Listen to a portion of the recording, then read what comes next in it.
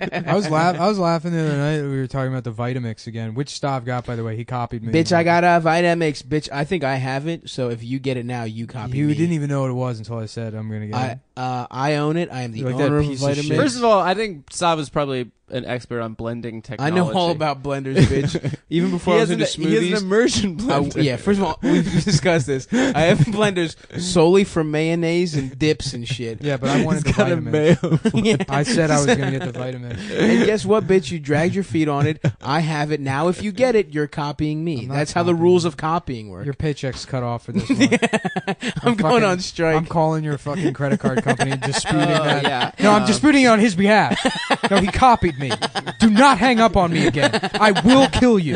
I will come to that office with an AR-15, a full clip, fully automatic AR-15 on November 18th next year at 5:50 p.m. This is a specific direct threat over state lines. This is a 100% real, not satire threat to kill you if you hang up on me. No way, shape, or form could it be interpreted as parody or joke. Goddamn, them just playing the audio at your trial would be so awesome. I was kidding. Again, I would like to reiterate this is not a joke. In the event that they play this at the trial and I claim I was kidding.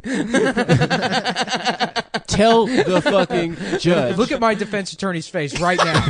You see how fucking pissed he is? It's because he knows this is real. Motherfucker, do not let him get that Vitamix. You cancel shipment now. He will not copy me. Not on my purchases list. It's been on my wish list for a year and a half. And that, you know what's next on that list? Your fucking head. That'd be a fun sketch. Don't fuck with me. I am in ISIS. I support ISIS. I'm a member of ISIS.